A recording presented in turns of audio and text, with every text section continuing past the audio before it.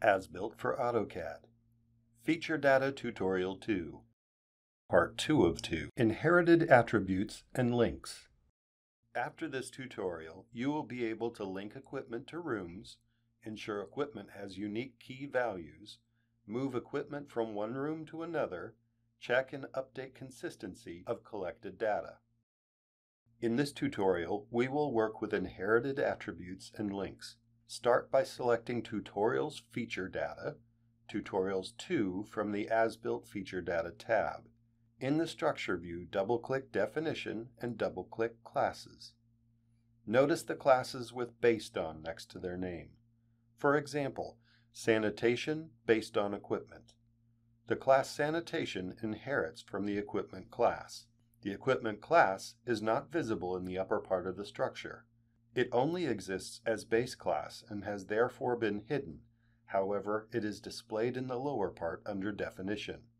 Inheritance means that attributes have been transferred from the base class to the derived class. All attributes and links that are defined for equipment are also available from the Sanitation class. Inheritance is used when classes have a lot in common or can be subsumed under one subordinate term. For example, objects of the Radiator and Sanitation classes have an inventory number in common. Both belong to building equipment. Therefore, these two classes inherit from the Equipment class. The attribute number is defined for the equipment and by inheritance is passed on to Radiator and Sanitation. Let's create a new sanitation object in the structure. Select the Home tab and on the Layers area, switch on the Equipment layer. Return to the As-Built Feature Data tab. Notice yellow labels for radiators and sanitary facilities will appear in some rooms. Some radiator symbols have a label attached to them. This shows they are already integrated in the structure. To show the location of a radiator, click Radiator. Right-click any of the radiators and select Show. Room 2 contains a yellow sink block that needs to be labeled. To create a feature data object for this sink, right-click Sanitation and select Add Sanitation. With the Object Snap enabled, click the edge of the sink at which the label is to be inserted. Follow the command line prompt, select the yellow sink block and confirm with Enter. A Sanitation 1 object has been created in the structure. In the attributes, you can change the type from the standard setting of toilet to wash basin. Click OK. The number R08 attribute is automatically filled in. This attribute is of the type key and is a definite key value that cannot exist twice.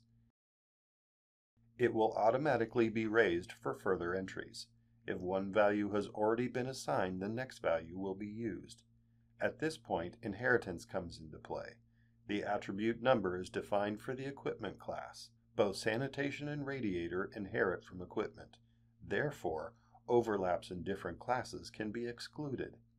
The equipment objects, no matter to which class they belong, are all registered by this one definite value. Let's look at the links since they are passed from the base class to the derived classes as well. The Room class is linked with the Equipment class via a link with the name Area Has Equipment. In the Structure view, click and expand Room 2 to see the Areas Has Equipment underneath it. Due to inheritance, the Sanitation class also has this link. To see this, we need to update the newly created Sanitation 1 object. Right-click Room Data and select Check Create Consistency. Ensure that the dialog has the same selected option as shown here. Click OK twice. Go back to Room 2 and notice the Link Sanitation 1 object. The software has automatically recognized that Sanitation 1 is found within the polygon that belongs to Room 2. Let's do one final example.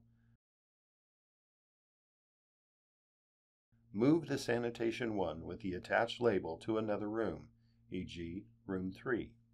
Now go to Check Create Consistency in the Room Data. Click OK twice. Open Room 3 and notice that Sanitation 1 will now be automatically linked with Room 3.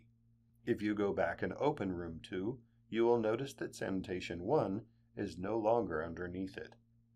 In this tutorial, you learned how to link equipment to rooms, ensure equipment has unique key values, move equipment from one room to another, check and update consistency of collected data.